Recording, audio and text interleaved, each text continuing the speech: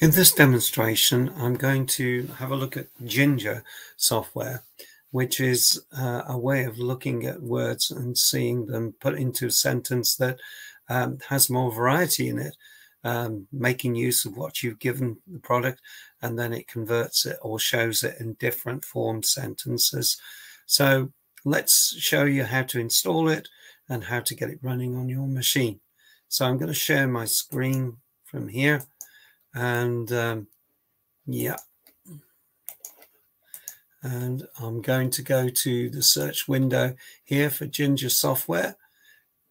I've done a search for it on the screen and it says Ginger software there, and that's the website name, so I typed it all in. You can do the same, and when you click on that, it will take you to the page that says Write with Confidence.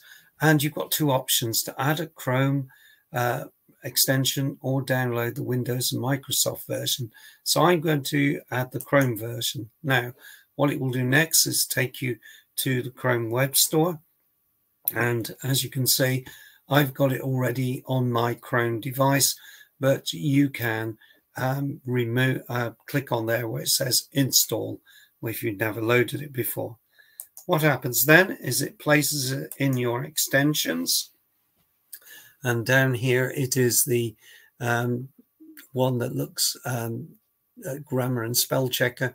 It's similar to the previous one, Grammarly, but it's a little bit different. So I'm going to write a sentence. It was very windy last night. And if I press the replace phrase button at the bottom, you will find that it actually finds a correct version of that sentence, or you can expand it. It was the final very windy night. Let's hope so. So I can use that phrase if I wish. Click done, and then I can copy that text and put it into any work that I'm working on. Now, that may seem a rather long-winded process.